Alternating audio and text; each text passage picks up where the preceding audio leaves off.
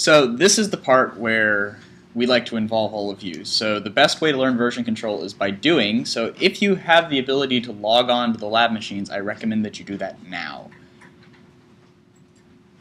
Also, you might notice that we're doing this on a Mac. The Git commands are identical.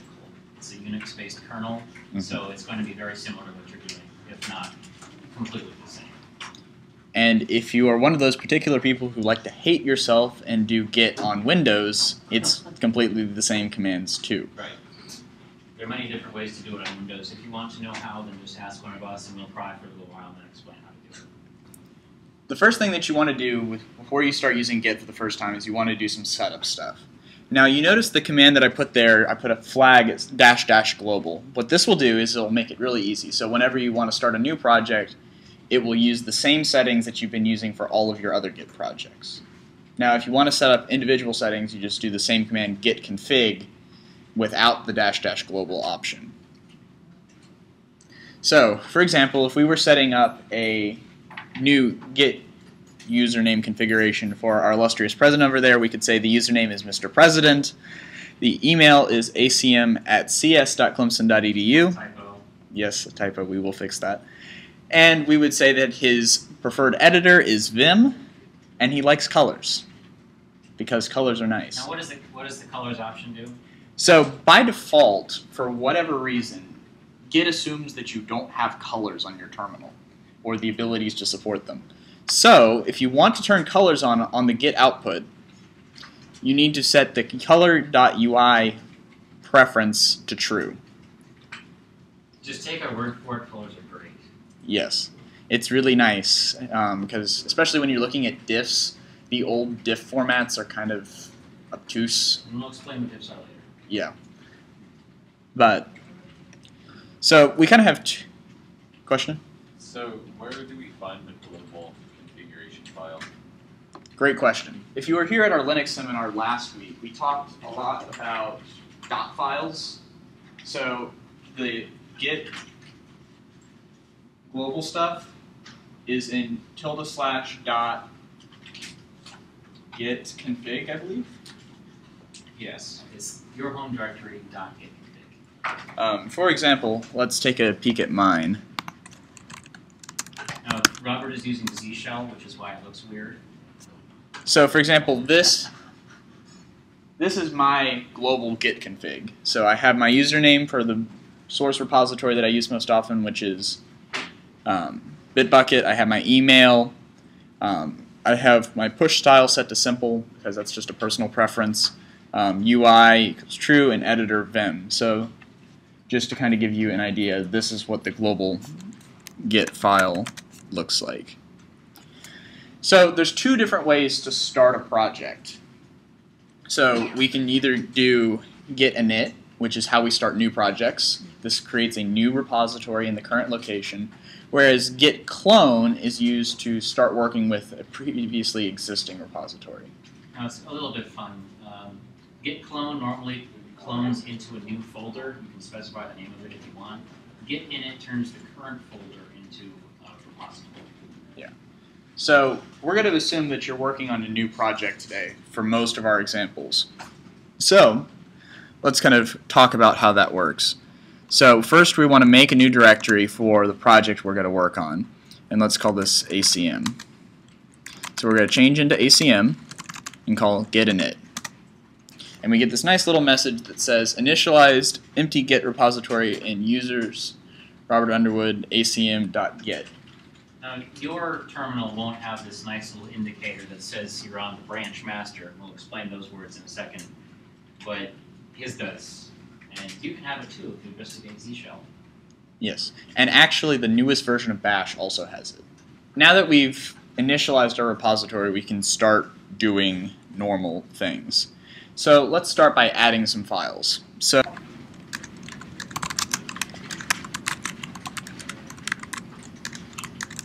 why don't you just go with the all caps README? GitHub projects especially, it's a very common thing to have a README file, and the format of the name for that is just all caps, the word README. You might see that pretty often. Okay. So we have a README file, so we could say this is a test.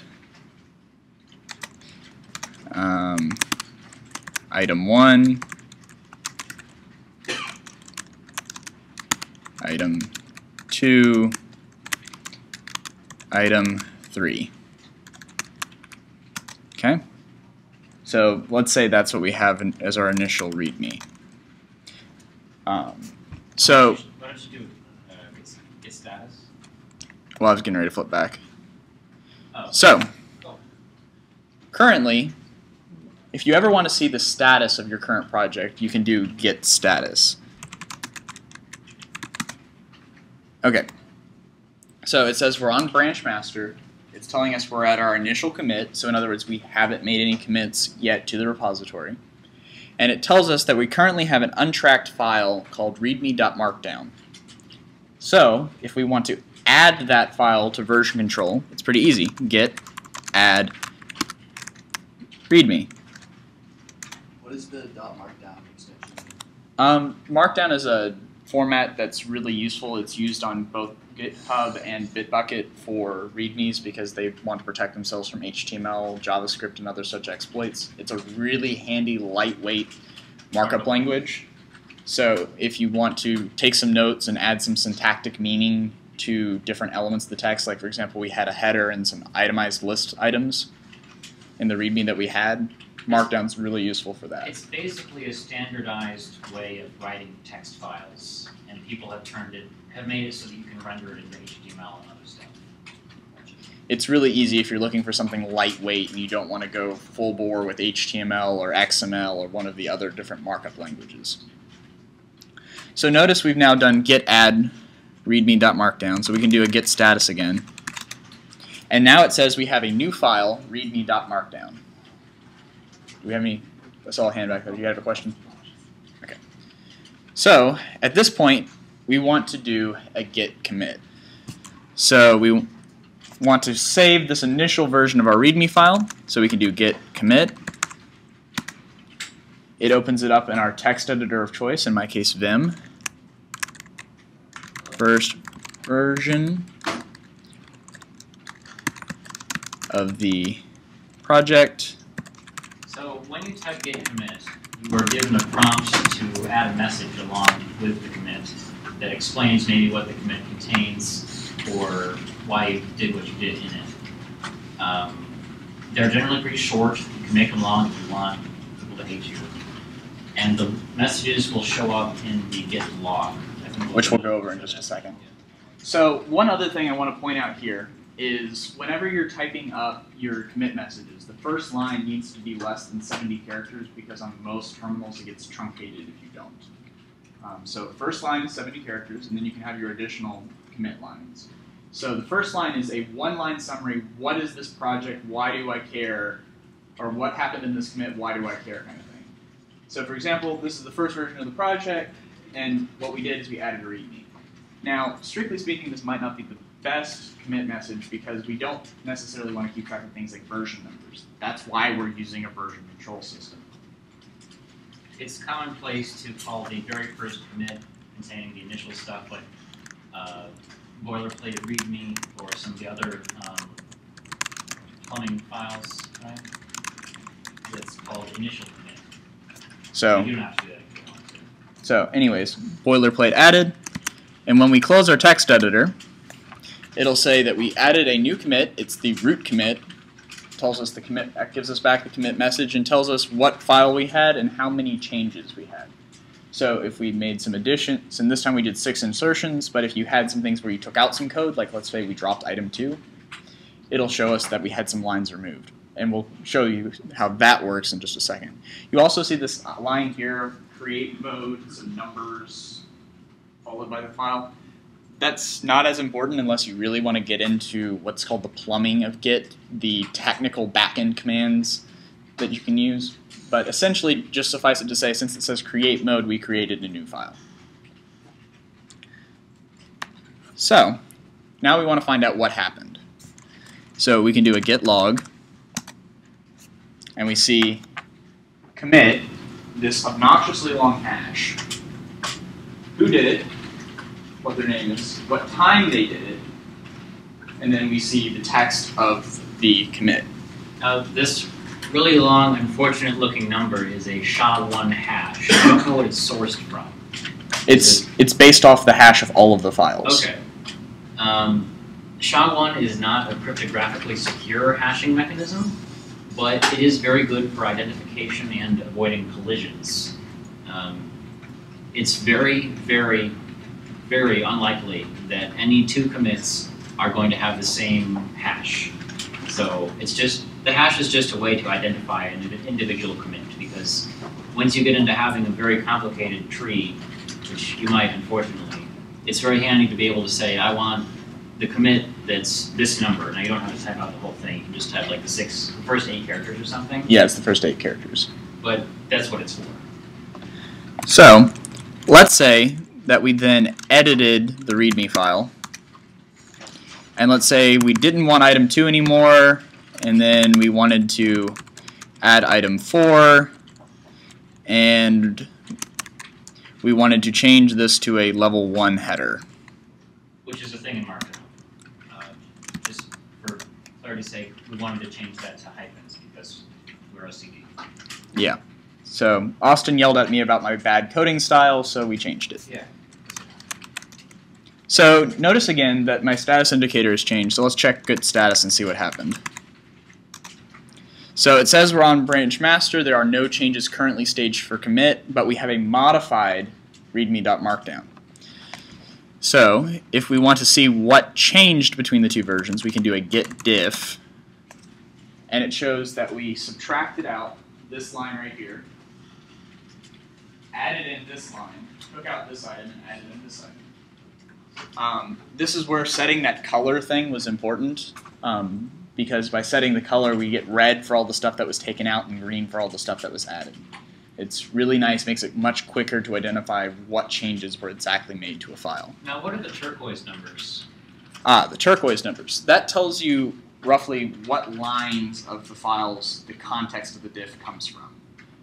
Git's actually pretty intelligent about only showing you the stuff that changed and then just a little bit more so you know roughly where it fits in the grand scheme of things.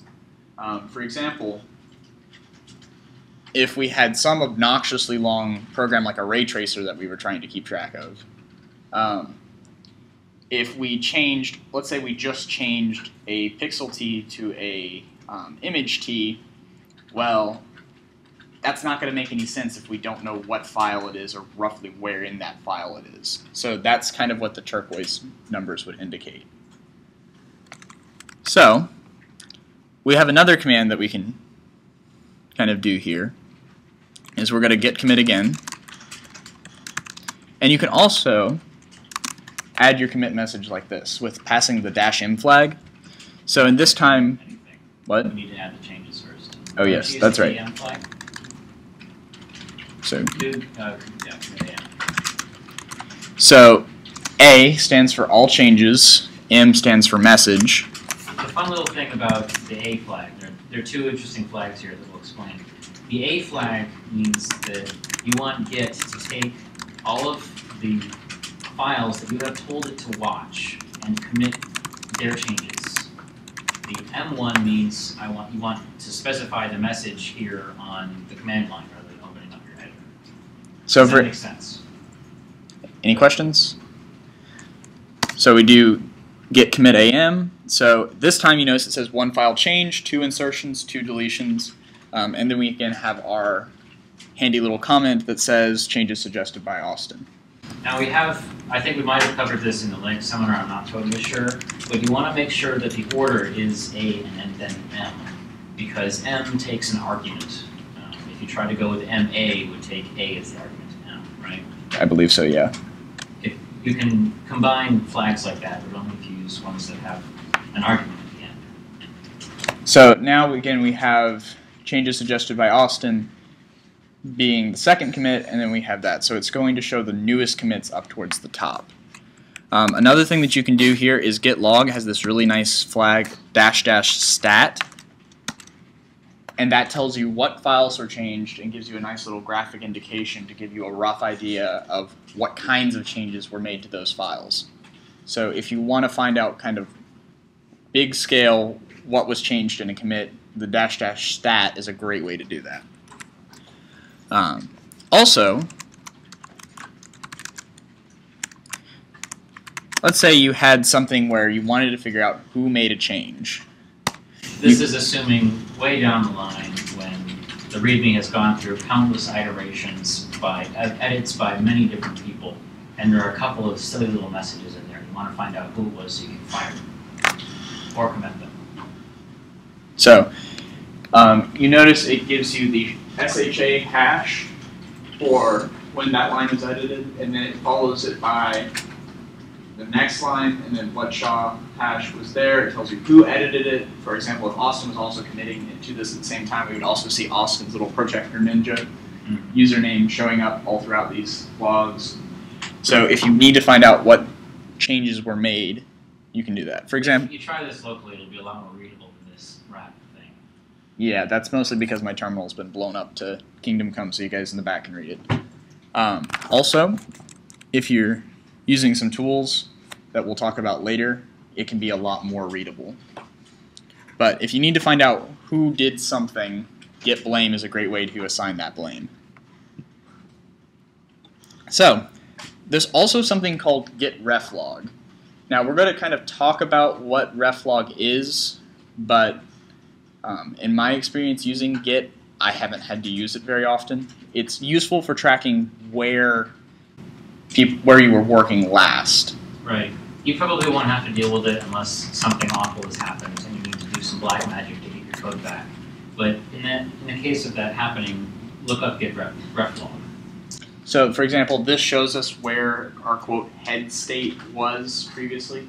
So we see I was most recently at this commit where I made the changes suggested by Austin, but previously, one time ago, I was there. You can also, there are flags for git reflog that lets you look for things like when the change was made.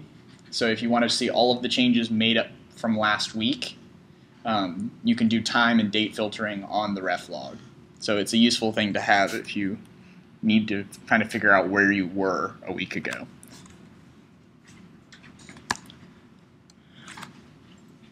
Okay, now let's say that we made some mistakes. So let's say we're editing our README, and let's say we added foobar to our list of items. But let's say we weren't quite happy with that and we want to get back to where we were. We can use the git checkout with the -- modifier, add a space, and then you can pass it readme.markdown, and it will unstage the changes. Now what is the stage, Robert? Tell us about that. Okay, so whenever you add a file, so basically you have kind of this amount of changes that you've been making since the last commit, and you kind I of doubt anyone can see that. So you have these, yeah, that's completely unreadable. So you have this kind of stage of the last commit, and then you're kind of building things up from there, and you're making your little modifications and so on and so forth. So this is, think of it as like a staged, it's ready, getting ready to commit. In that same vein, you might run into trouble at some point when you use git add on something and add it to the staging area, as we just explained. It's the thing that is staged for the commit is the version as it was when you typed git add. So if you use git add on something and then make a few more changes and then do commit, it'll commit what you had before and not what you just changed. So that's something to keep in mind. Typing git add doesn't just mark the file for commit later. It's commit as it is. So for example, if we did git add on readme right now,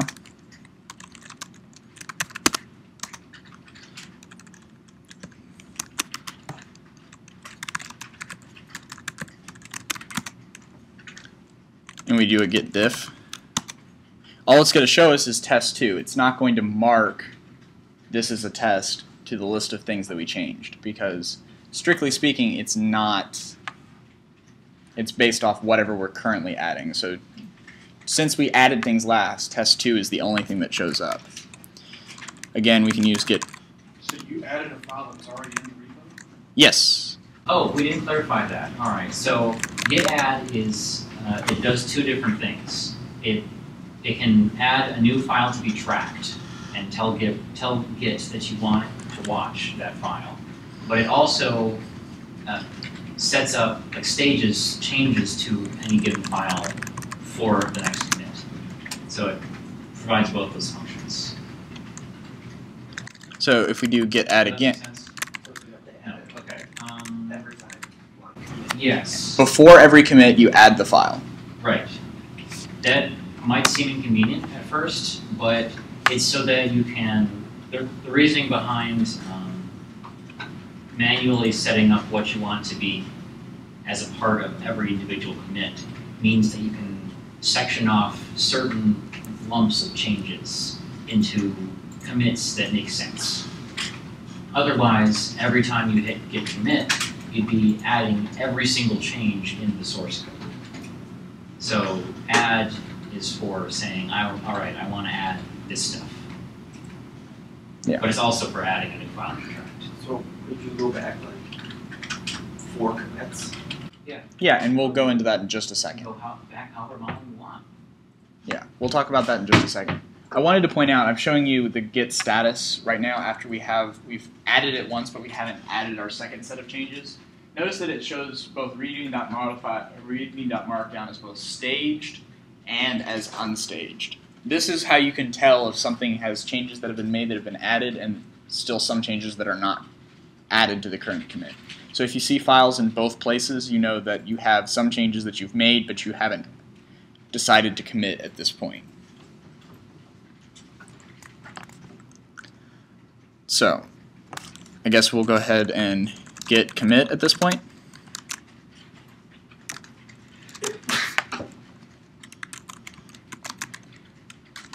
Now, if you do a commit, as Robert is doing, with changes, like with something in the staging area, which is that green part up there, and something that is not, just regular modified like this is, then it'll commit the thing that has been staged.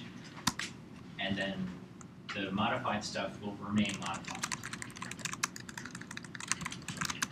So for example, if we look at readme.markdown right now, or if we do a git diff right now, we'll see that test2 is still marked as an addition to our previous commit history.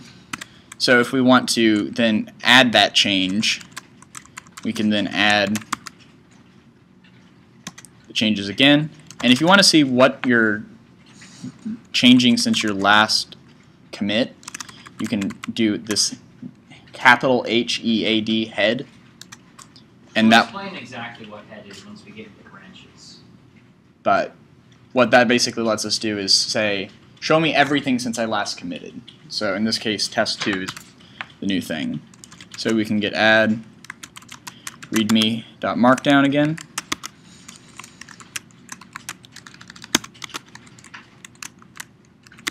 You already added it. Okay, I already added it, excuse me. So then we can do another git commit. Question in the back. can you do a diff on what's in the stage area and unstaged area? Yeah. Yes. So, You know the syntax, and I don't. okay, so if you do a git diff, yeah. So currently we have two things, or we have a change currently staged, which is the test2 item that we talked about earlier. So notice if I do git diff, it's going to just show me what things I've directly changed. Where if I say git diff head, it will show me all of the things that are currently in the staging area. All of the changes made since the staging area. No, there's a cached option too, right? Yeah. That one is more direct, isn't it? There's also a command that will let you see exactly what you've changed since you've added stuff. However, I'm not remembering that particular command off the top of my head. So, For now, does using git diff head explain? Okay, cool. so again, we're going to do a git commit of added test2. Okay? Now, if ever you are worried about the extensiveness of your commit messages, everyone has that problem. Don't worry about it. It might just eventually come down to git commit blah, blah, blah. It happens. Yeah.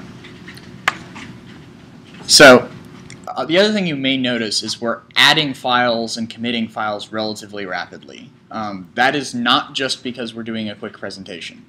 You should commit early and commit often. That way you can have lots of different points at which you can easily go back to in your history. Now, naturally, you're going to want to commit at reasonable places. Like when you've implemented a function or started out with a good layout, it kind of encourages you to make goals, little tiny ones, while you're coding something, rather than just start from nothing and just go, which can be very satisfying, but sometimes it doesn't work so well when you're trying to compile and it ends up with 5 errors or 50.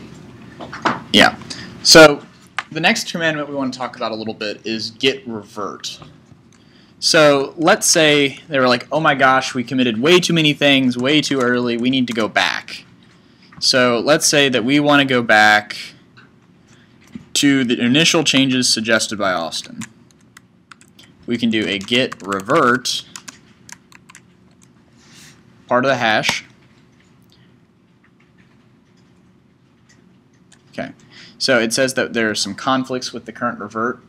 That is because we both changed lines in our current set of changes and that. So basically we have to do a merge conflict. This is a lot earlier than I was planning on doing that. Didn't you just show off git reset head first? Yeah.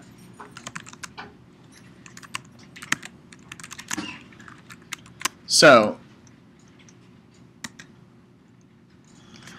we talked about Checkout. yeah. So we talked about checkout as a way to go back to a specific commit, like if you want to just jump back and look at changes or the current state of the code at a certain point. Git revert, what that does, this would be really helpful. You got it, this one, first word? This one kind of does. So if we imagine our commits as kind of circles, can everybody kind of see that? Not really. So let's say this one was bad, and we want to go back. If we do git revert, it leaves this change in place, but then brings this version forward. Okay. Yeah, can you turn the light on for just a second? Okay, can you see that any better now? Okay. So we had like a series of commits. Git revert allows us to go back to an arbitrary version and then move it to the top of the current commit history.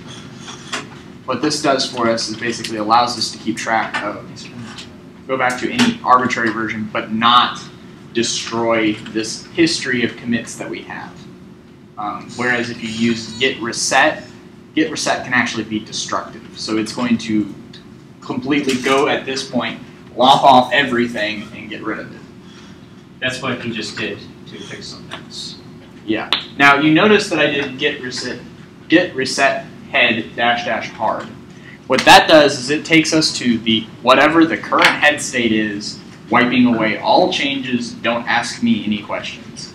This is the only form of git reset that I would recommend using, because it gets you back to whatever your last commit is and make sure you're clean, and it leaves nothing to be. And it is the only one which is potentially non-destructive. So you're only modifying your local repository. You're not making changes which are getting pushed to a larger repository, so you're not destroying any of the history that you would be developing with a project. Now Robert is kind of crazy about all that, so read up on it yourself and decide if he's better or not, right? Yeah, because Austin, for whatever reason, seems to like that command. Sure. I like being instructed.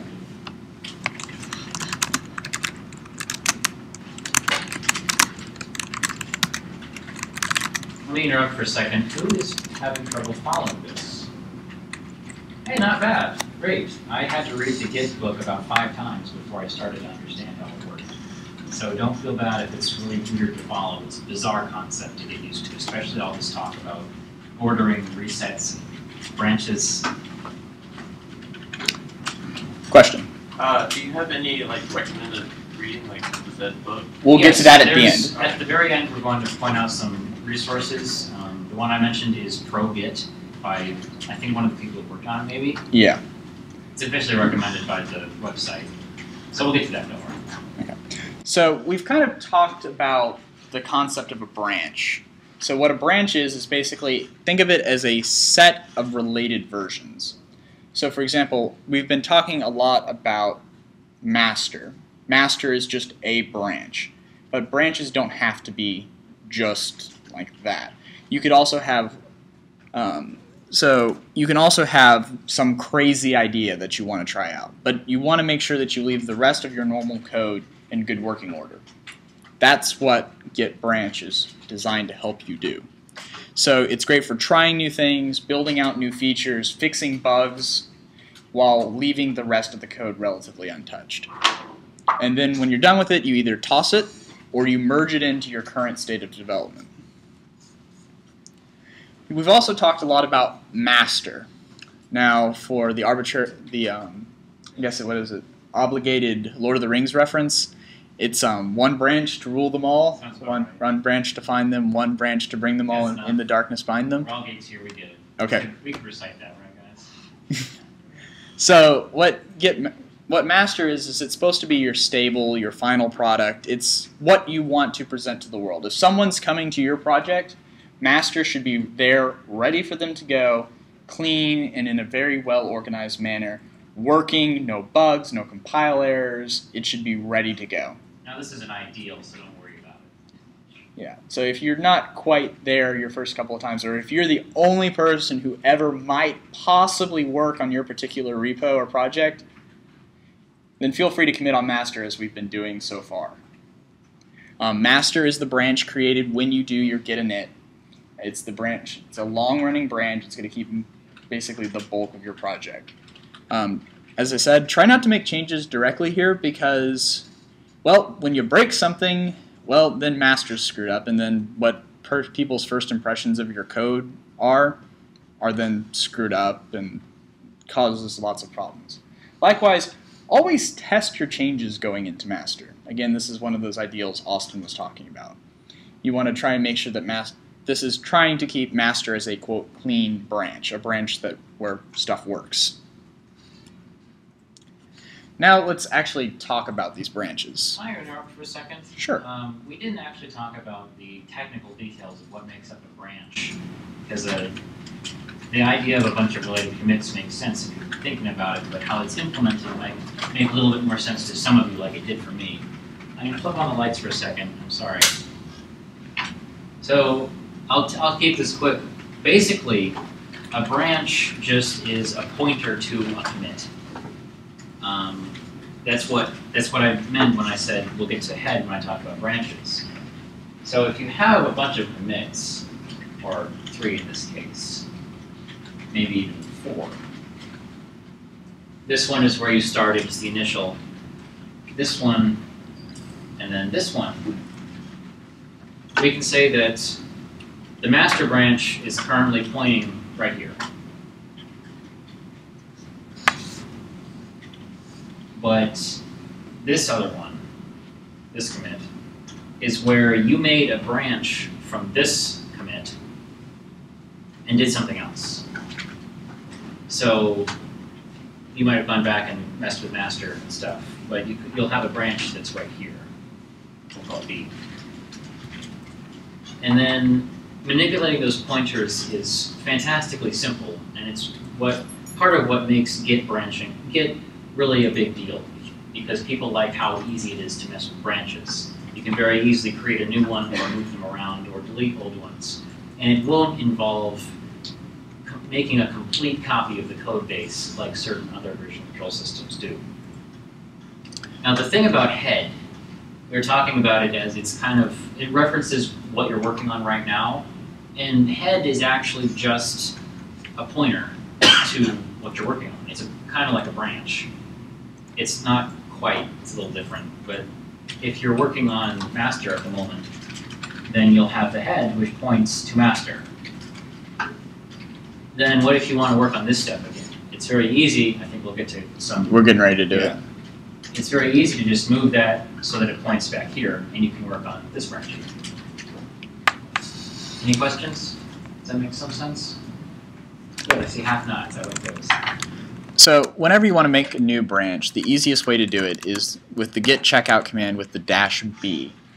You can use git checkout to check out any arbitrary commit, but in this case, we're going to create a new branch, and we're going to call it crazy idea. Okay? Caps? Gross. Okay. So we've created a new branch called crazy idea. Notice that my current status has changed to crazy idea instead of master. And if we do a git status, we see that we now are on crazy idea. So we can edit the markdown.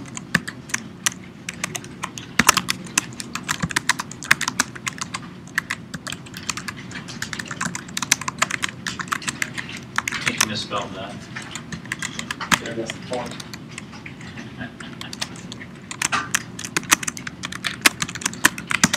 Okay? And then we can commit.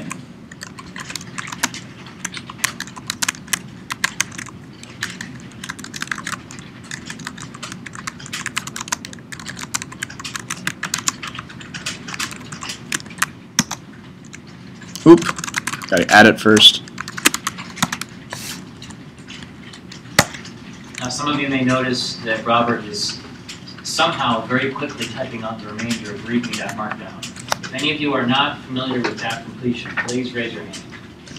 All right, you all know that. Okay, you are not. Okay, cool. So tab completion is this really cool thing that is a feature in most command line shells, except Windows, because Windows is terrible. What it means is that when you're typing out usually a file name, some other shells have completion for other stuff. Like in this case, if you're typing readme, then you could press tab and it would fill it in with the file that is local to that folder.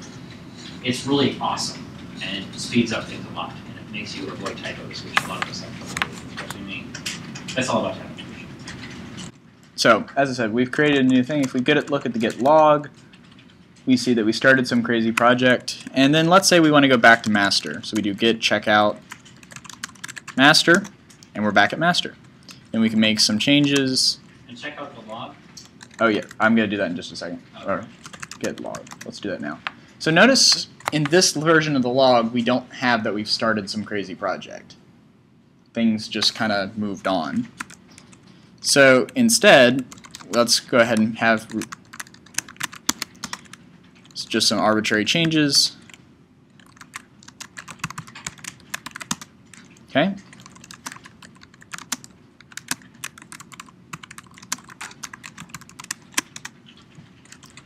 I will remember at some point. Flag, Robert. Yeah, no.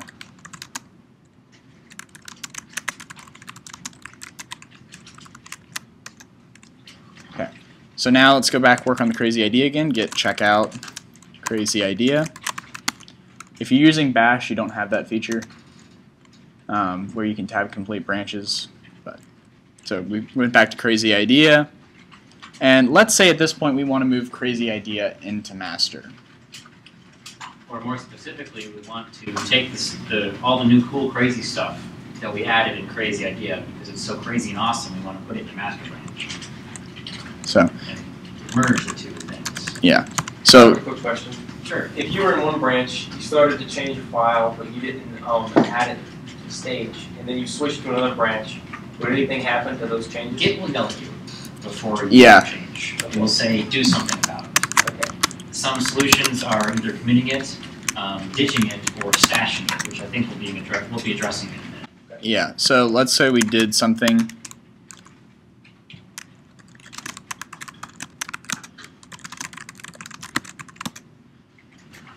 Notice it kind of yelled at me when I tried to check out master again after editing the But it did read. yell nice. It said please.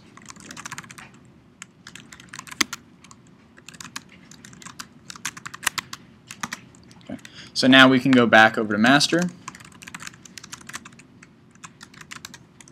And we can do a git merge of crazy idea. What did you just do with the git checkout from dash? All right. We did that a minute ago. Can anyone tell me what the git checkout dash file does? You just got rid of those extra changes, right? Yes, and basically what it means is that the checkout, it's another one of those kind of multi-purpose functions. That's what a lot of the functions in Git are for. But it specifically asks Git to go and grab what it had stored for readme.markdown and just replace what you have right now with that. The dash dash is actually a terminal thing, which means that it's separating the commands from the arguments, or from the input arguments, rather. It's a very awkward set of symbols that you have to use sometimes with functions, especially like get, that can just take an arbitrary number of command, like extra commands sometimes. But that's what it's doing. Does it make sense? Okay. So is everybody ready for some merging magic? So we're going to go ahead and merge. So get has now told us that we've made a merge by a recursive strategy. Now what this means is if we look at README right now, we see both the new stuff from master, but also the this is absolutely crazy stuff from our crazy project. So this is really nice because what it lets us do is it lets us easily combine code from a bunch of different places. So now does it matter where you run the command from? Like if I'm in master and run merge, is it different from if I'm in new stuff and run merge? So you should always run merge from where you want to merge to. So if you want to merge crazy idea into master, you go on to master and then merge crazy idea. So if you are on branch foobar and you want to move to master, you check out master and merge foobar. If you want to merge crazy idea into foobar, you check out foobar and then git merge crazy idea. And what are the repercussions of doing it wrong? Well, one, it kind of makes your commit history a little bit funky. It's really funky in some cases. We don't like fun. Yeah, and in some cases it can kind of be a pain. Because occasionally, yes. You can also merge master into your branch. Yes, but that's not considered good practice. But that's a Robert problem, right? Yeah. Really, you want to do your own research on it. See what the people in Stack Overflow think. What they say is right. Right. I mean, you can really do anything you want. Master's just a branch, but it's a nice branch. You want to keep it clean. Yes. So. Like, if you wanted to merge master into your current branch, you should probably branch master and then merge those two branches. Well, here's a situation where you might want to merge master into some other branch. Let's say you've been working on a project for a long time, but let's say you had some new changes that were just recently pushed to master because someone just was doing development right on top of master, whether or not they should have been. And they've been going along, and let's say you need XYZ new feature. At that point, you would then merge master into your side branch. So, and then you can continue working on your stuff, bringing and allowing you to bring in the changes that that person made to master earlier. And then later on, you can then merge master in, or move your crazy branch changes into master. Does that make any sense? Question. Will you be able to see the older versions of Crazy Idea after it's merged, or is it gone once it's merged? Great question. So, by default, Git holds on to everything. Everything. Everything. It's really hard to get rid of something once you've committed it at least once. Like really hard. Yeah, like really, really hard. You have to pretty much eliminate all references to it and then wait for like a month. Yeah, because it's still in the reference log until the reference log hits like 100 commits or something like that. So it's really hard to get rid of something. So if you try hard enough and you do some black magic with reflog, you can probably get it back. So. But that's not really important for what your question was. You just asked about the history of that branch. In fact, that branch will remain pointing to where it was before, right? Or will it get moved up? It will continue pointing at wherever it's pointing. Okay. So whatever, you know how we said you check out master, and then you merge the other branch into master? The other branch will stay where it's at. So crazy idea will stay at the state that crazy idea was before we merged it into master. Continue adding new things to crazy idea, and then merge those new things into master later. That's what a lot of people do with kind of typical Git workflow of having like a feature branch next to their master branch. every once in a while, after they've added a bunch of new features, they'll merge those into master and then keep working on the new stuff from the features, but keep master at where it was, just stable. Does that make sense? Okay, question in the front. All this is local to your machine. Yes, we're getting ready to talk about when it's not local. So there are two people that you've probably heard of. There's this little company called GitHub. Pretty small. Yeah, pretty small, not very important. I'm just kidding. What they do is they host a Git repository. So remember how we talked about how Git was distributed, where every person kind of has a local copy of their repository? Well, strictly speaking, if I had a line going from my computer to Austin's and our computers could talk to each other, I could literally send my changes over to Austin and then pull them directly back over. There's nothing significant about the fact that my machine was the initial machine where the stuff was created on, and Austin was the one who eventually took the changes. So there's a couple things that we want to talk about with regard to Bitbucket and GitHub. Both of them, if you create an account with your .edu email address, so for example, robertu@clemson.edu or something of that sort, you get free code hosting. Thank you, Daniel, for showing me that last year. Now to be specific, GitHub is free public repositories, as many as you want, which is great if you're into open source. Not so great if you're working on a class project that you shouldn't be sharing, because your professor will probably hate you. Their free hosting, specifically for edu addresses, is GitHub is up to 5 private repositories that only you can see and share with other people. Bitbucket is infinite free private repositories if you give them a .edu address. Now, an important distinction is that you don't have to sign up initially with a .edu address. As long as you add one on there later, they'll tell you, hey, you're eligible, sort of. So don't worry about doing it right the first time. You can add a bunch of different email addresses. That's all the information I think about those. Yes? Also, Bitbucket doesn't discriminate if anyone remembers C+ equality. I don't remember that. It was a big ordeal about GitHub taking down a project, or they wouldn't allow it to be hosted because they didn't agree with it. So. Was that the one like the feminist C part? That was really silly though. Come on. I mean, it was. It was obviously it was still funny that designed to stir up trouble. I don't know. So, anyways, on another note, if you are uber paranoid, it's actually pretty easy to set up your own Git server. That is way beyond the scope of what we're going to be talking about today. If you want to know, check out the books that we're going to recommend at the end. So with Git, we talk about remotes. For example, I can have a remote to talk to Austin's machine. So let's say I know that Austin's machine is at 192.168.0.1. There's no place like home. So I can add the address.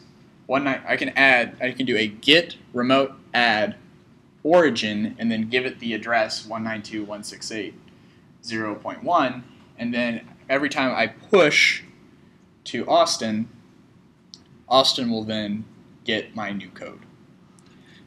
Push is the command that you use to push stuff to someone else. In other words, give someone else something. And pull, and then you can just use git. We noticed that we put a -u for my branch. There's also a typo here. This should be git push -u origin, my new branch.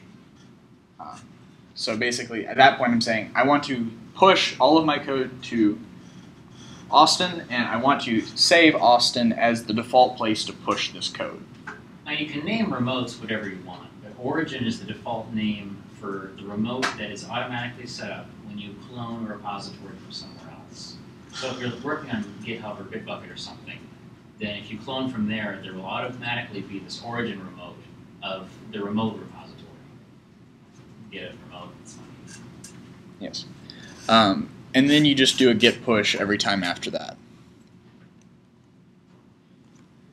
However, we should take this time to note that sharing is not always caring, despite what the Care Bears say. Some things should not be shared.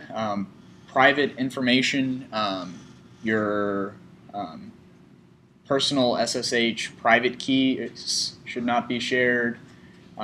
Any API keys that you have, your passwords to your Wi-Fi router in plain text, or not in plain text for that matter.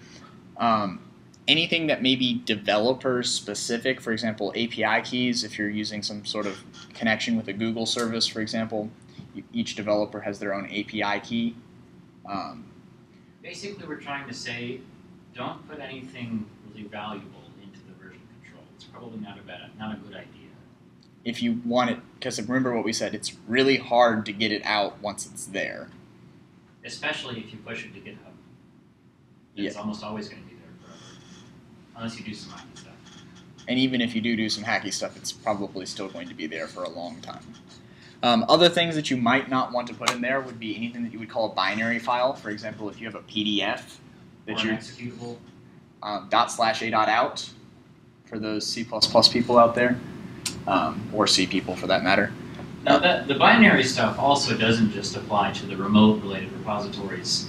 In general, it's probably not the best idea to commit these binaries because they're going to change so often, and the change is going to be catastrophic. There's going to be a lot of changes. Generally, you want the binaries to be like the output. If you can probably safely push like libraries that happen to be binary, but you don't want to keep pushing like all the output of what you're working on unless you really want to keep a history of that. Yeah. So one thing that you can do is you can use what's called a .gitignore file. So in any directory that you want to ignore something, let's say you're working on a C++ project and we want to ignore all examples of .a.out, we can create a text file called .gitignore in the directory, put the text a.out in the file, and then Git will auto-magically ignore any changes made to a.out. It won't even tell you that that is a file that's being untracked, that's there untracked. It'll stop complaining, and it's great. Yes. If you want silence, .gitignore. Now you can use patterns in a .gitignore. Can you show some of them? Yeah. So let's say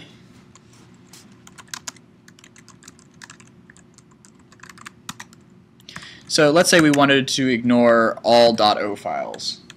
That's how we could do that. If we want to ignore a.out, we could do that. If we want to ignore all, let's say we don't like Python, ignore all Python files. Generally, you won't have to do anything more complicated than the just match everything, the asterisk. But if you do, I'd recommend looking up all the stuff you can do. There's quite a bit, I think. Do you know if it does regular expressions? I hope it does some, okay. But not very much. Generally, all you need to do is just list the stuff you don't want. It shouldn't be too bad.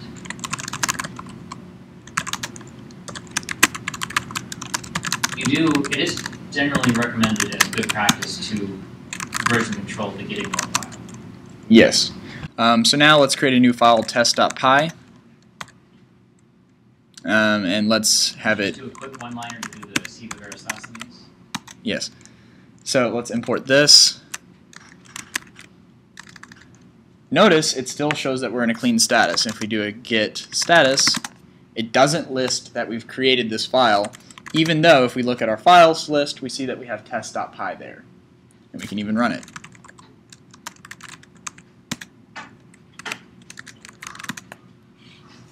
Yes, there was the Zen of Python for 2 seconds. So, gitignore files are great for those kinds of things. There's also a core.excludes file, which is an option you can set in your global git config file, and that lets you ignore everything for all of your projects by default. For example, let's say you have a, let's say you don't particularly like to keep track of assembly files, so you don't want anything with a .s, but then you all of a sudden decide that you're taking CPSC 231 and you need to keep track of your .s files now because you're coding in assembly. Well, that's where that can be useful. You can also add files that are in your .gitignore. It's just going to complain. Oh, yeah? You commit entire directories in a folder. Yeah. Yeah, right? You can just say add this directory and you're good. Yes, and it will add all children of that directory by default that are Also, not in your .gitignore right. file. ultimately it works on files, but it is convenient sometimes to say, I want this whole folder. Notice when we tried to add test.py, it allows us to do so. Or it didn't do it this time, but if we wanted to really add test.py for whatever reason, we could add a -f flag on git add, and then it will add it for us. So, unfortunately, merge magic isn't always perfect. So this Sometimes it's black magic. Yeah. Get your hands dirty.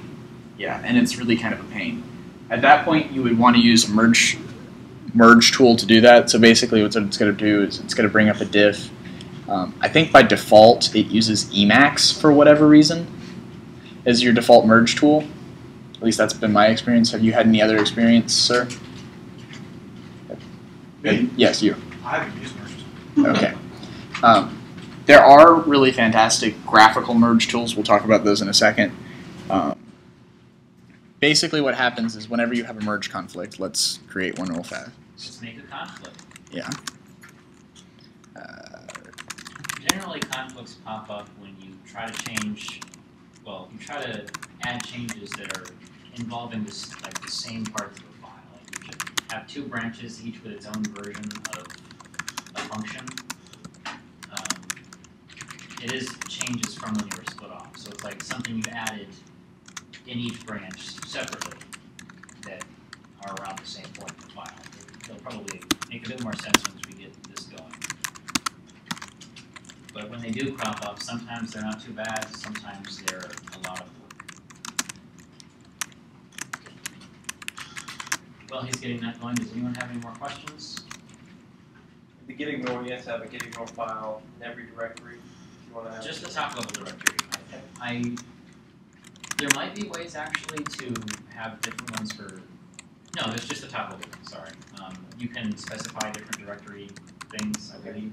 I'm not very familiar with it because most of my projects are just one directory deep or something. But there might be ways to have more than one if you really want to. Generally, it's just you have the one. Ignores all of them. So we're going to do a git merge of. Can you show off what the current bad stuff is? I hadn't done it yet. Oh, okay, sorry. So, auto merging readme.markdown. There was a conflict. It exists between the two ones. Automatic merge fails. Fix the conflicts and then commit the result. So we can do a git merge tool if we want to bring it up. Oop. Apparently, I have a file merge tool. I didn't know I had that on this machine. Huh. So what you can do is, let's say we want this version.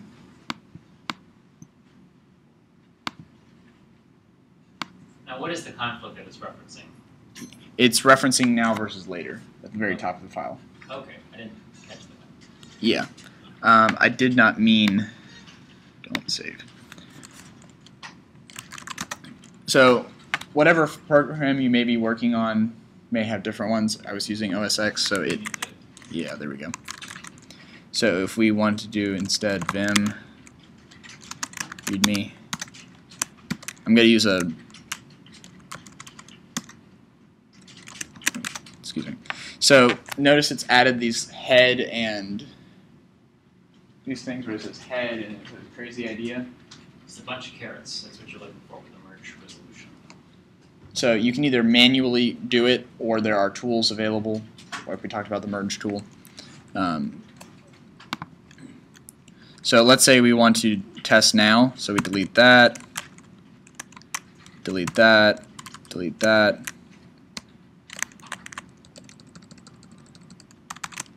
Basically, when you are given a merge to deal, or a merge conflict to deal with, it'll first give you the version of that part that is from one of the files.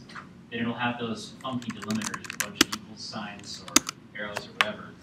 And then it'll have the other version. And your task is to do something that you're happy with and take out those extra symbols. Then commit the result and say, this is what I want as a result of this merge. Yeah. And then it's also going to create a .orig file for the original file, whatever it was on the branch, in this case the master version. You can just delete that when you're done. Did you do that by default? I believe it does, but I'm not entirely certain. I'm feeling that you merged. Yeah, that's what I'm thinking. Oh, yeah. So it's now been resolved. We look at the git log, merge conflict resolved. So at that point, we can head back over here. So occasionally you're going to need more power. Git is there to help you. Some hosts like GitHub and Bitbucket provide wikis and issue trackers, which are really powerful tools to kind of keep track of a project, especially if you're working with a large group of people. And pull requests, which is another thing generally handled through your GUI, are a great way to ensure that code gets reviewed before it gets merged into master. The concept of a pull request was, I believe, first started by GitHub. Is that right? That sounds right. Right. So what a pull request is do you remember how in the beginning of this lecture I mentioned that you can go like to GitHub and look at someone else's repository and say, I want to improve this. And you go make your own version of the repository, make your changes. And then after that, how do you get your code back into their version? I mean, you might not do that for a class project or something, but in an open source environment where the objective is to have the best stuff at the very end, then you'd want to share your stuff, your changes, and make sure everyone else gets them too. So you'd submit what's called a pull request containing a list of commits that you want to be applied to their version of the code. And most hosts will say they'll add like issue tracking to that, they'll have commenting and discussion, all sorts of stuff. And then the owner of the repository will ultimately be able to apply or approve and apply that change, or reject it and tell you to go do something else, like change your indentation style because they don't like tabs, something like that. Question in the back. So does it make sense to think of you're requesting that the owner of the repository pull from your code? Yes. I got that confused with Yes, like basically. clone and pull because it makes me think I'm pulling from them. Yeah, that's what it is. Okay. That's a Yeah. good way to explain it, actually. Git also provides hooks for doing automated tasks. Like let's say, for example, before you commit code to your branch, you want to run all of your unit test cases, or you have some test cases that you want to make sure work, or you want to make sure that the code compiles before you commit it to the tree. Git has what are called commit hooks and other pre-commit hooks and lots of hooks, which are basically ways that allow you to execute code whenever you do certain things in Git and certain things happen in Git. We won't get into them. I personally have not had a real need to work on it because I do my testing before committing, but they're a really useful thing if you get into other types of projects. Yeah. So they're covered in one of the books we'll be referencing at the end. Yeah. You can also create your own commands with Git plumbing. Git provides lots of raw power available. So one thing that you can do is if you have a specific kind of arbitrary random task that gets porcelain commands, those are like the add, the checkout that we talked about earlier. Another good example is one of my favorite Stack Overflow questions provided this really super long command that spits out a beautiful colorized ASCII graph of what you've been working on and all of the different branches and everything. It's lovely. It's probably one of the first results in Stack Overflow if you want to go look for it. But you can create your own command just to do that with a couple of letters. Yeah, and then save that in your .bashrc file. So It's also, really? You Bash. can, what about aliases? you can alias it in your .bashrc. But you can do it with Git too. Yes. Git has aliases, just like the Bash configuration has aliases, where, like I mentioned a second ago with the graphing command, you can say, I want git L to be this big long other command. It's pretty simple. Every Stack Overflow question has instructions. I think there might be some in the book too, but we don't have any examples right now. Yeah. Also, for those who use the wonderful text editor, which is Vim, there's a wonderful plugin called Vim Fugitive. It basically puts all of the power of Vim in your text editor. So you can do commits, merges, check out other branches, look through the history, all within your text editor. If you use Vim and you want to use Git, this is the way to do it.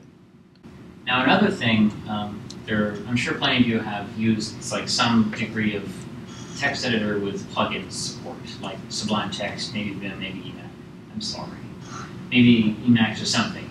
but quite a few of them have what's called a Git gutter plugin, where normally in the gutter of a text editor there is a line of numbers to say where the line numbers are. The gutter plugins usually add like little pluses or other symbols to indicate changes and removals for what you're currently working on. It's pretty neat. I might even describe it as nifty if I was the type of person to use that vocabulary. Like for example, here would be an example of Vim Fugitive keeping our blame where it's relatively easy to see. If we were using a more sane text size, this would look a lot more pretty. But essentially, we can keep track of our edits and inside of your text editor. Thank you, OS X. Keep track of all of that sort of stuff. Also, if you ever need to know what a command does, git help that command. For example, if we want to know what merge does, git help merge. We wait a second for it to load the man page. And there's the command, what it does in all its glory. The help documentation is extensive, so it might be kind of a slog to read through, but it's also very helpful. Yeah. Now we're almost there. Hang on for another couple of minutes or a couple slides. So, what about my lovely UI? For those of you who don't want to go the way of the one true editor and use your terminal for everything, there are tools that have GUIs. Some of them are quite good. GitHub has a wonderful desktop client that I've seen some people actually use, and they like it quite a bit. There's one version of the client for Mac, there's one for Windows, and there's nothing for Linux. If you're using another one that I've run into is Meld. Meld is fantastic. It's available in all of your favorite distros. It's primarily a diffing tool, though, isn't it? It's primarily a diffing tool, but it does do other stuff too. So it's really useful. If you're using the latest version of Eclipse, there's a Git plugin for that, which gives you. Understanding how it works. I don't. Yeah, it's kind of a pain, but also you have VimDiff, Vim Fugitive, both for the Vim crowd, and then for Emacs there's eMerge, not to be confused with the Gentoo package manager. Now, there's also another one that we didn't include on this. I actually just found out about it a little while ago. It's called SourceTree. It's made, I think, by the same people who made Bitbucket. And I've heard that it's pretty nice. I haven't messed with it myself, but it's another pretty much complete Git system GUI for, I think, any platform. So that might be another thing to look into if you don't want to use the command line like a sane person. So, to wrap it up, please, for the love of yourself and for the love of others, please use version control. Or at least be comfortable with it. Because it's a good thing.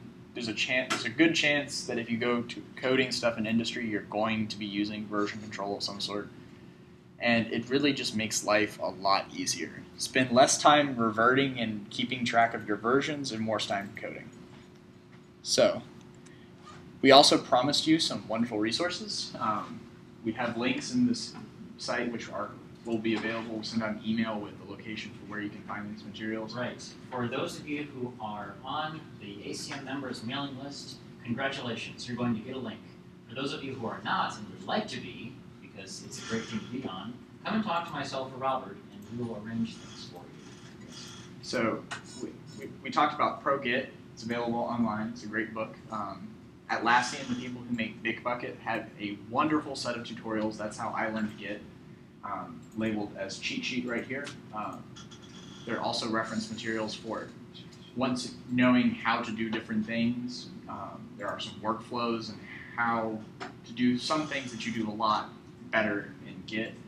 And then also we have a link to Mercurial for those who, for whatever reason, don't like Git. It's another great distributed version control system. It's based on Python. So, any questions, comments, concerns, limericks, puns, haikus, site faults?